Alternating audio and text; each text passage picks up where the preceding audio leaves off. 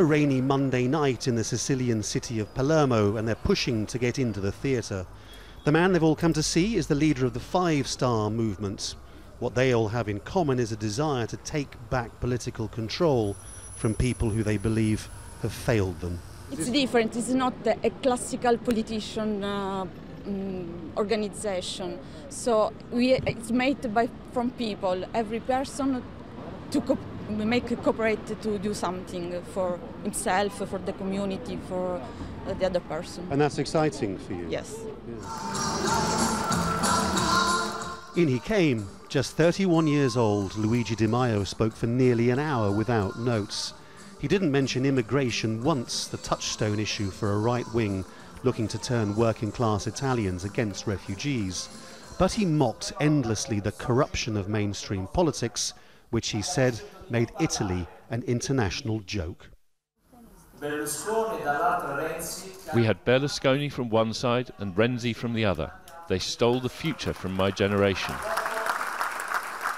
I can't understand how they dare to show their faces and promise to change things when they had 20 years in government and didn't do anything. The whole point was about transparency, the message that Italy needs a totally new politics. In all honesty, many of Five Star's policies are still written on the level of bullet points and lack a lot of detail. But nonetheless, for all these people, what this party represents is the basic howl of outrage against a perceived corrupt and useless political class, and that alone looks like being enough to make Five Star the biggest party in Italy in this election.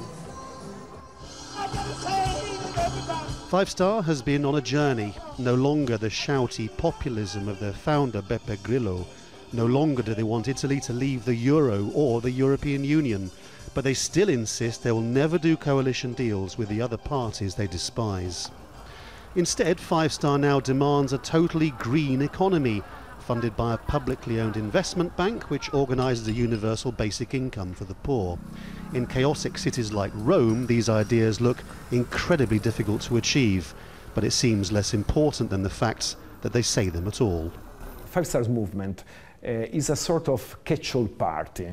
They are post-ideological and they try to collect consensus and electors from every part of political market. So this kind of list of desires, to some extent, is really wonderful, but there is a lot of problems in the possibility of a concrete translation in policies.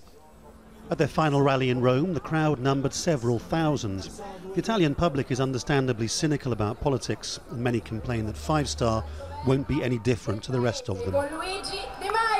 Their leaders are urging against apathy, though if they want to govern alone, they will need the backing of hundreds of thousands of undecided voters to give them any chance. Laurence, Al Jazeera, in Italy.